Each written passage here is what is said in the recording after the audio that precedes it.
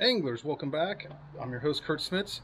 Thought we'd go over my Hobie Pro Angler 360 14 foot in the Amazon green. This is one of the best fishing kayaks out there on the market. Pairing that up with the Torqeedo 1103 to help propel me where I need to go fast in a package that's basically plug and play for the Torqeedo. It just pairs up extremely well with the 360-degree drive from Hobie.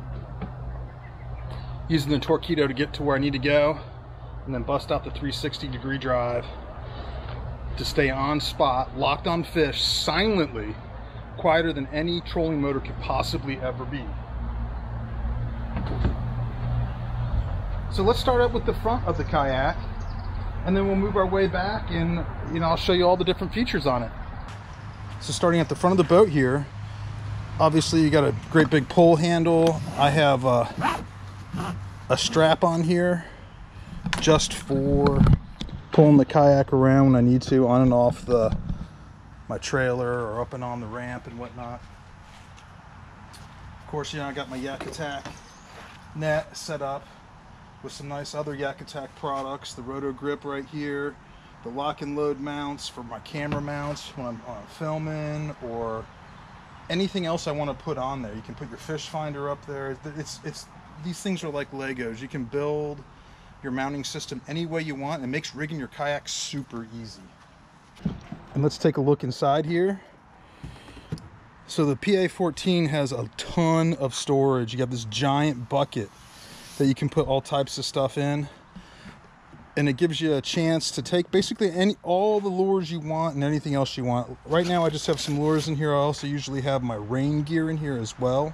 And behind the bucket here, I have my black boxes for my Panoptics and a fuse board for all my electronics and lights and everything. It's really important with your modern kayaks that have lights and stuff on them to actually have them be fused, because we have a lot of different electronics going on with them. And speaking of a lot of different electronics, what do we have there? Miller Tech 12 volt 45 amp hour battery. Neat thing about the Motex is you can come right on here, hit that little button, and actually see exactly how much power you have. This is a super accurate reading on your power and your battery.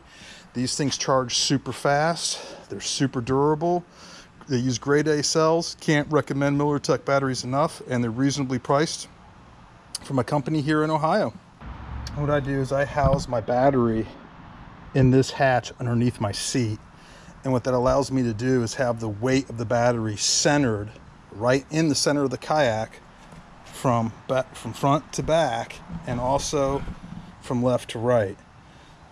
And you may not think that's important, but with these kayaks, you got to realize that we put so much stuff on these fishing kayaks that it can easily become out of balance. So keeping your balance is important. Some people may not agree with it, but I never used these rod tube holders that were here. So what I did was I made a board that has switches for my lights on there and my fish finder and everything else. I run navigation lights on the sides. And underneath here, I run some blue lights as well to light up my deck. So I got a couple different switches for everything. One for my Garmin, one for each Panoptics, one for each light. So I can control all that right here. And like I said, I never use the rod holders there anyway. I always end up laying them on top, and I don't even like laying them on top. Here's the port for your 360 drive right here. Grab your 360 drive, drop it in, and you're good to go. And you're off to the races. And you control the 360 drive. There's two handles here. This is for the rudder, and this is for the drive itself. And this will turn the drive left to right. And this will do your rudder for you. And you also have a rudder control over here. And I'm going to get to why this one's a little different, because this also controls a Torqeedo in the back. So my fish finder here is a Garmin 106 SV UHD. It's become, I don't want to say a standard for kayak fishermen, but Garmin seems to have become super popular among kayak fishermen. I think you get the best bang for your buck right now from these guys. I've always kind of struggled with the different mounting solutions for them, and finally ended up with the Yak Attack, and this thing is rock solid, man. And here's the best bet. I can pop it off super easy, pop it on, lock it down, and it won't go anyplace now. Super solid. And with us using bigger and bigger fish finders, going to the 10-inch screens, a lot of times what happens is they go from a plastic touchscreen to a glass one, and that adds a lot of weight. What that means is a lot of other ways to put your fish finders on aren't adequate for these bigger ones. That might be for like a 7-inch screen, a 5-inch screen. And also if you get some of these guys from like MG and Marine Tech, when these guys, these sun shields, this is actually aluminum, so that adds a little bit more weight, and the bracket's aluminum versus plastic on the smaller ones. So this all adds more weight. And again, you know, Yak Attack is another one of the leading rigging companies in the industry. Quick, we got the load, lock and load right here. And this is, I use this for everything, and so do they. They use it for everything. And you have the Hobie H-rail mounts from Yak Attack, and these are the most rock solid. Look at that. I am moving the rail by pushing on that. And we've been looking for that ever since, for years now. They've been looking for a good way to get Yak Attack products locked onto the H-rail, and now we have it from Yak Attack right there. And this is part of the dual pan optics mount I've been talking about. So I got the 34 LSV 34 and then a 32. The 34 is in perspective mode. The 32 is in down mode, so I can see deep and shallow just by hitting one of the buttons on my fish finder. Let's talk about the Hobie Pro angler chair. This is probably one of the most adjustable, comfortable kayak fishing seats on the market. You can raise and lower the back, you can raise and lower your legs, and it has a lumbar support that you can adjust as well to dial in exactly how you want it to fit. Add a kayak cushion to it, and you got the most comfortable seat on the kayak market that's out there. It also has a high and a low position you can put it in. This is currently in the high position. I always leave it in the high position. This is where I like it the best. Almost every tournament I have 8 rods back there. Do I use 8 rods? No, I always end up using 2, but I have them if I need them. And for tournament fishermen, it's really important to be able to get at your measuring board easily.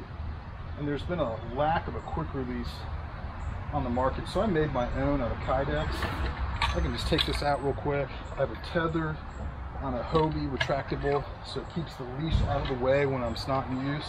And it's super easy to put back in, one-handed, and take out. So for me, it keeps me organized to have it this way.